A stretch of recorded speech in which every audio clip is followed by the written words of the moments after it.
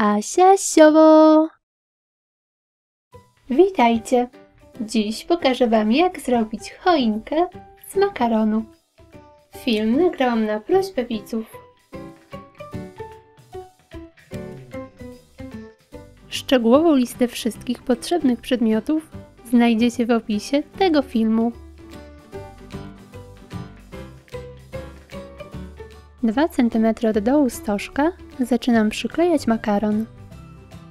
Mocuję go pod lekkim kątem, jeden przy drugim. Tak robię cały pierwszy rząd. Kolejny rząd przyklejam około 15 mm wyżej. Trzecią i kolejne warstwy przyklejam również z 15 mm odstępem. W taki sposób obklejam cały stożek. Maluję choinkę farbą i odstawiam do wyschnięcia. Na samym dole przyklejam łańcuch choinkowy.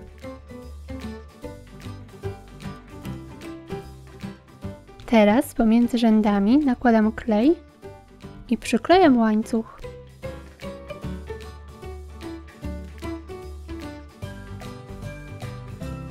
Z tasiemki robię kokardę.